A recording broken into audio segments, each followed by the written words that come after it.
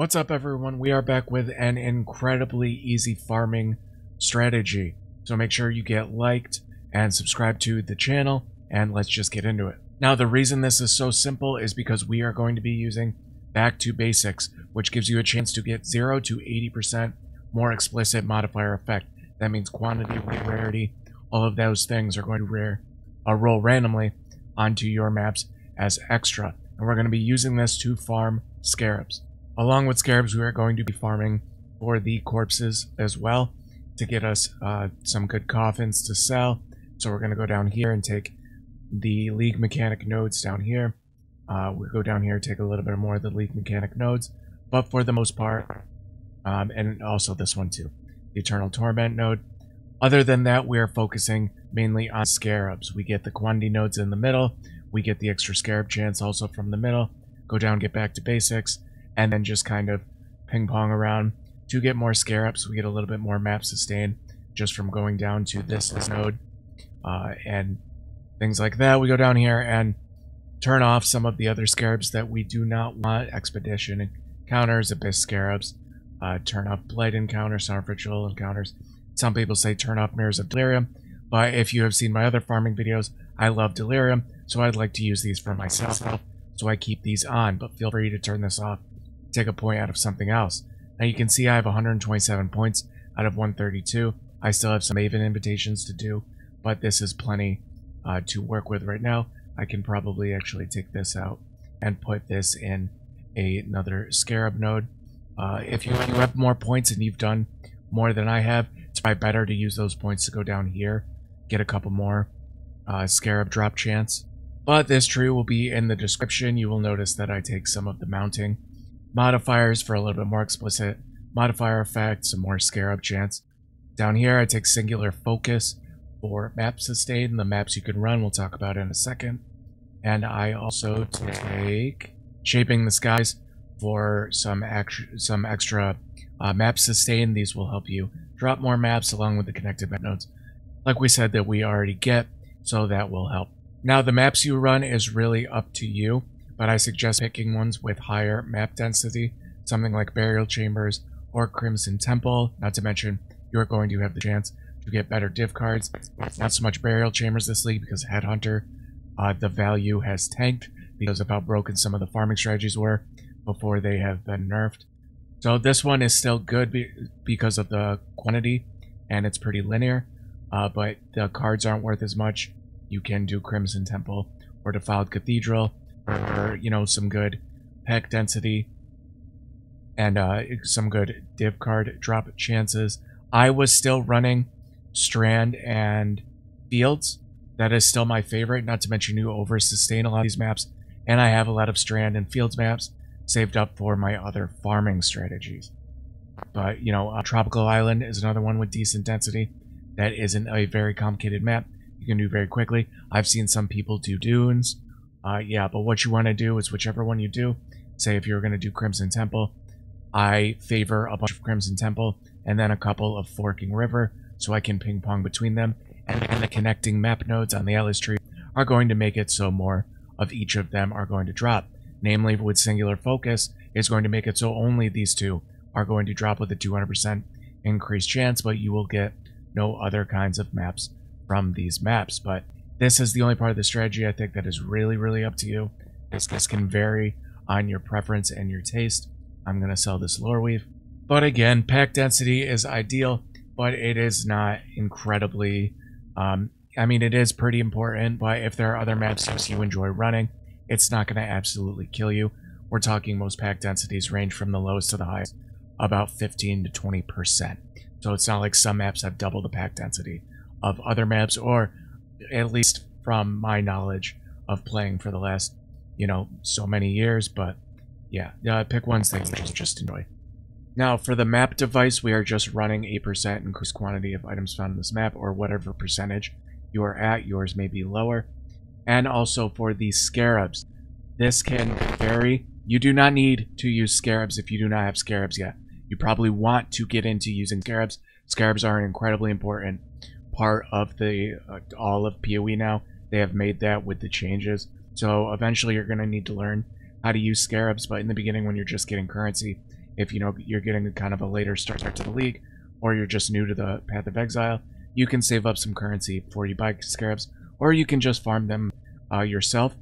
These Scarab of Adversaries and these Divination Scarabs, I have farmed myself. I have not bought any of these Scarabs yet, but eventually you might want to buy them because they do help quite a bit. But the Scarabs you can use the Mysterious Scarab. This adds Mysterious Barrels. In clusters, you can have up to 3 of these. Don't suggest using 3 of these unless it's the only Scarab you have. But if you want to throw one into the map device, that is fine. The barrels just pop and have a chance to drop items, so you can get some more Scarabs out of that. Pretty self-explanatory. The Hunted Traders one, that just gives you more packs, more drops from the Hunted Traders. The Scarab of Adversaries is really good. I highly suggest using this with this strategy. If not, using up to the limit of 2. You can see it says limit 2 on some of these Scarabs. That means how many you can use in a slot, so we'll use 2 of these. I usually just use 1. I am going to be running something like Crimson Temple or Burial Chambers, so I want a little bit of extra divination card chance. You can use up to 2 of these. I'm just going to use 1. The Horn Scarab of Nemesis is another good one. Rare monsters have 2 additional modifiers. That just improves the drops. And the Hunted Traders. So this would be a pretty solid one if you're running something like Crimson Temple. If you are running something like Strand or Tropical Island, there's a chance to drop the Fortunate card, which gives you, I think it's 12 of them, gives you 2 Divine Orbs. So that's a good one, so you can always throw Divination Scarab in. Or you can just take the Divination Scarab out and run 2 of these Scarab of Adversaries, and then run your map, whichever map it is. Now, for the maps, you are going to want to run them rare if you can, and with definitely some chisels on them if you can. Always chisel your maps as white, so you get 5% per chisel, and then you can just hit them with an Elk Orb. Monsters cannot be leached from. I cannot do that mod with this build. This one is fine, 85%, not bad, and then you run the map. Now again, these maps are going to go very fast because of with the Back to Basics node, you cannot get extra content, so you are literally just running through and killing everything, picking up the Scarabs, picking up the corpses, and that is basically a very, very, very simple strategy. Now with these nodes, you should be able to map sustain very easily, the connected along with the higher tier map nodes, and shaping the skies over here should be very easy to sustain. Now the last thing is, if you really want to take this farming strategy to the next level, you are going to want to run it on tier 17 maps, namely tier 17 maps that you re-roll until it says extra Scarab quantity size. Let's see if I have one that has one when I unidentified these things. I probably do. More Scarabs plus 90%. You could see it rolled at the top there. More Scarabs 50%. You want to get the highest quantity possible on those. Let's see, more Scarabs 50%. More Scarabs 103%. This would be a great one. If your build cannot do that yet, just wait. Just run it on tier 16 maps. But if you have some tier 17 maps, you can run them. But because of the map sustain and just generally the strategy, you're going to drop a lot of tier 17 maps, and they are worth about 60 to 70 chaos at the time of making this video. So if you can't do them, just sell them at 60, 70 chaos. That's about 3 tier 17 maps per divine. That just adds a little extra bonus onto this strategy.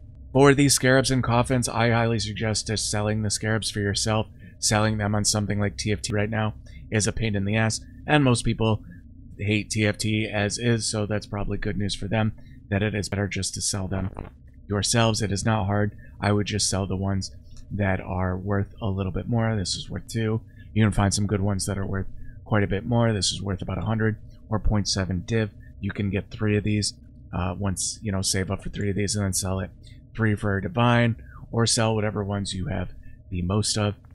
I have a lot of Delirium Scarabs from buying them.